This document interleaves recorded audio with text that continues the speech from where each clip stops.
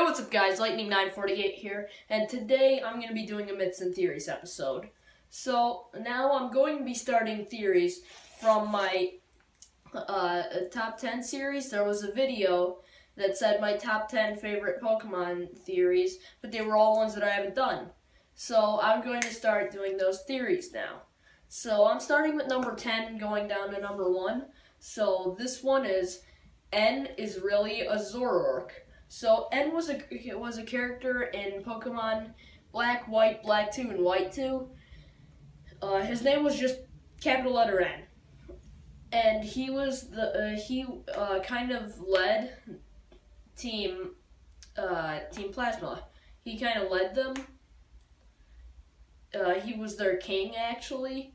So he had long hair, just like the Pokemon introduced in that generation, Zoroark.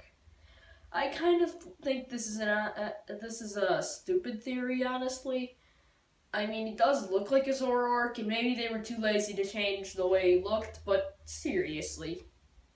Come on, you could make something better than this. But this is what I'm here to talk about, even though the theory is absolute crap. So, he definitely does look like a Zoroark.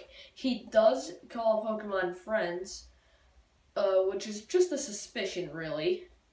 He claims to be born from Pokemon, which really isn't possible unless he is a Pokemon, which this theory would explain. That would also answer a lot of questions. So,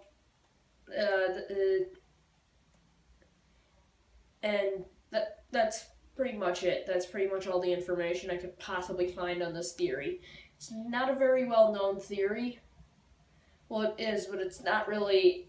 there aren't many facts on it. There isn't that much that can actually back it up.